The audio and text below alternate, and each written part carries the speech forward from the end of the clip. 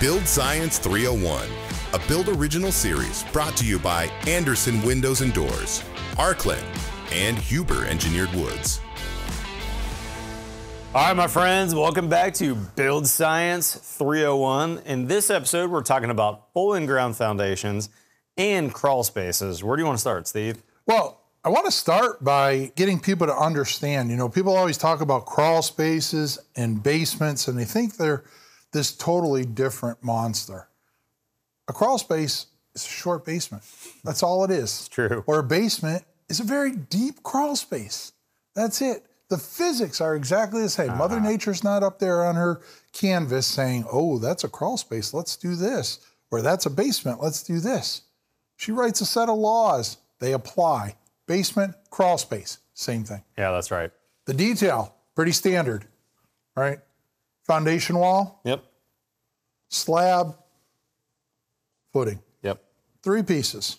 One caveat would be if you had a crawl space, often this slab is omitted, but the forces are the same. Yeah.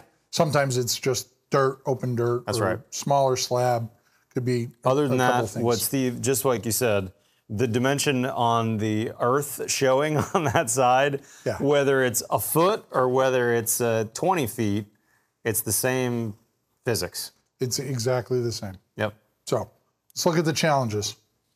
There's quite a bit that's happening here. As far as water, we have water coming in a number of different places. We have the water that comes in, the groundwater, that comes down off the building. Certainly more challenging from a water perspective. We have the water, because there's a cold joint across here, meaning that the footing gets cast and then the wall gets cast, so they're not cast together. That's why you have to have this reinforcing in here. So that cold joint has the potential to have something go through there. Yep. And then, of course, we have water, groundwater, hydrostatic pressure that's pushing up. Yeah. Now, one of the things that I didn't put on here, and I'd be curious to get your opinion on, Matt, there's a lot of people that say, well, the capillary action of water here. In my 30 years, I've seen it once, but it wasn't necessarily because of the groundwater or the water from under the slab. It was water coming in here and saturating the system. Oh, interesting. And having it come up because there was a roof problem. But there's a lot of people that like to put in water stops here or something across the top to break off capillary action. And I mean, me personally, I don't want to go against everybody in the building science world, but me personally, that's a hard pill to swallow. Yeah, I think there's other things we need to handle first. And there's some, and we're going to talk about it when we get to the solution, because there's actually, I found a couple pretty inexpensive solutions there. So cool. As far as air, there's not a whole lot of air moving down here, but we still have our friend radon there. So not a whole lot of air down there. And this is pretty interesting because crawl spaces, I've had people say, oh, well, you have to run the vapor retarder there, tape it off because it's an air barrier. It's only a sample of 2, but we've done a couple houses where we didn't pour the slab till later. And we did a blower door test before and after slab, and it was the same number. Huh. So I'm not quite convinced that the ground bleeds as much air as some people would tend to do with their artistry of, say, a vapor retarder there. Yeah. But anyways, moving on. Thermal, obviously we have the foundation wall. We're losing heat there, and we're losing heat to the ground. All winter long, that heat's getting sucked out of the house, both horizontally and vertically through those 2 areas. And then last but not least, the big old vapor monster coming up from the ground, coming through the wall, if that gets wet. Yep. And we have potentially some cold surfaces happening right there. Which cold surfaces mean condensation. And here. Yep. Right. And it doesn't mean only cold places. Remember, we went to the house right literally down the street, and when you pulled the baseboard off, there was a bunch of mold. That's right.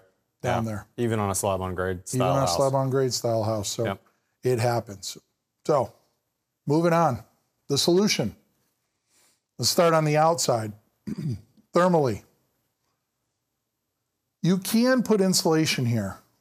And I show it as such. But what that really is that is a water management system. This is a protection for a waterproof barrier here that comes, and you want to hook the top of the footing. Yep. You want to make sure you get that part there and shed that water off of there so no water can get into the wall system. Remember we talked about that. They actually make it's probably about a 1-inch square bentonite cube that you can put there. Yeah. So when it gets water, it'll expand. You could also do it in the keyway area. I've seen that. Yep. Bentonite is a naturally, it's kind of like a clay that expands when it gets wet. And typically, not typically, sometimes you'll see a keyway, meaning there's a little, here I can draw with my fingers. There you go. There's a little cut in this bottom footing here that's called a key. And often it's just a 2x4 that's set in the form so that when they pull that, it allows this concrete up here to key into that keyway. And so by putting a bentonite strip in there, it helps that coal joint not be a source of water movement. It's a good detail. Bentonite's kind of expensive though. Yep. But our good friends at Polyguard make glue barrier too. That's right, and that's a great option for that joint as well, for that coal joint. And I do want to mention that Steve kind of glossed over it, but that insulation layer, there's a bunch of different options for drainage mats in there as well. And we'll get into that in future build sciences, all the different options and pieces for that. But suffice to say, we want to make sure that water is cascading down that foundation and that we don't have a hydrostatic pressure. We don't want that bathtub effect with our basement. Or think about if you were you were giving your kids a bath and you put this cup down in there.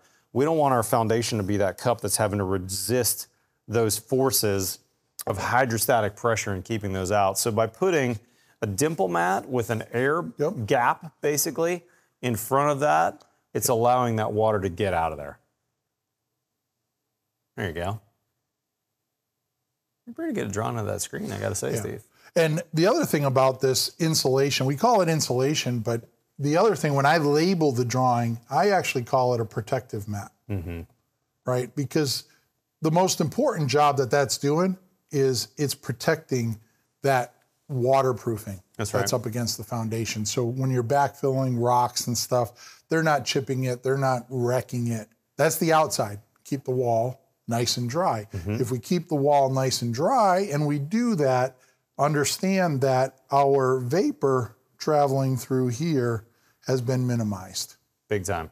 Right? Because we take the water away. Best thing you can do with water in a building, get rid of it. Right? So moving on to the inside here, the wet vapor does squeak by and reaches that first condensing surface. Well, we want to warm it up. So we put in some insulation.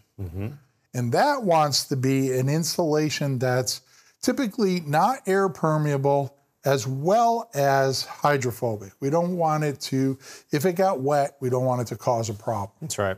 Right? So a lot of the insulations there are like a polyiso or spray foam would work there. But there's a number of different. Closed-cell in particular. Closed-cell, rock wool, there's a bunch there. And then for added insulation, you know, if you're gonna finish the room and put a 2x4 framed or a 2x6 framed wall there, then adding, you know, just an unfaced bat there. So moisture is not a bad thing. Letting that moisture travel into the room and then dealing with it in there is a perfectly viable solution and one that I subscribe to. I would agree. Yeah, we don't want to see vapor barrier down there on that wall. But the other thing that we want to do, because of we talked earlier, we want to make sure we put sill sealer underneath that wood plate. And we want to thermally, or from a moisture perspective, uncouple that wall from the slab. That's right. That's a capillary break. It's a bit of an insulation break. It's a good, cheap detail. Gotcha. And then taking that insulation down, turning the corner, and in here, I show an option of 4 inches, but you can run 2 inches. Again, climate dependent, how you tune this. And then, of course, we have our smart vapor retarder. Some people choose to put it under the foam. I put it on top of the foam. And I do that because if you put it underneath the foam and you get concrete underneath the foam foam will float up in the concrete. We actually had that happen on a job. Mess. That's where I learned to put it on the top. But some guys, they still put it below. And then lastly, a perimeter drain. Mm-hmm. And, you know, there's an argument, do we put it on the inside? Do we put it on the outside? I've had projects where we've had a lot of water. I put it through both, and we'll put a pipe in the footing at different intervals and just basically take the whole hydrostatic pressure. And then those could be attached to a sump pump, which would be, you know, in this basement here, a pit that's lower. There would be a pump to pump it out. If it was a walkout situation where the grade changed, you could also, what we call daylight those, take those pipes with gravity to the outside if that's an option. Gotcha. And also remember, notice there's a stone pad here. A lot of times guys will just carry it here, but that's to stop any migration of water north of that stone pad. You really want to get that stone into that pipe.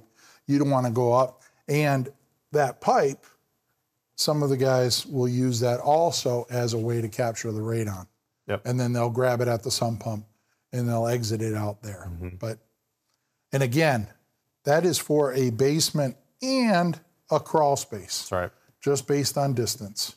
A crawl space should be basically a short basement. That's all it is. Love it, Steve. Next up, we got number 3. We're talking about pier foundations, and we're talking about insulated concrete forms. That being said, like our friend Joe Stieberg would say, it's not rocket science. It's build science. Don't forget. We got quizzes. We got booklets after this. So the fun doesn't stop at the vibe board. That's right. So at the end of each episode of Build Science 301, you're going to have the opportunity to take a 5-question quiz. Answer all 5 of those right, and then go through all 11 modules on Build Science 301. And our team's going to send you a certificate that says that you passed Build Science 301. And we have that for 101 and 201, right, Steve? There we go. Don't forget, this is totally free. There is no charge. I think you should really take the time and make sure you get recognized for your efforts and your time. Get that certificate. This is a really big deal, and this is a good foundation for the rest of your career. Build Science 301, a Build Original series brought to you by Anderson Windows and Doors, Arklin, and Huber Engineered Woods.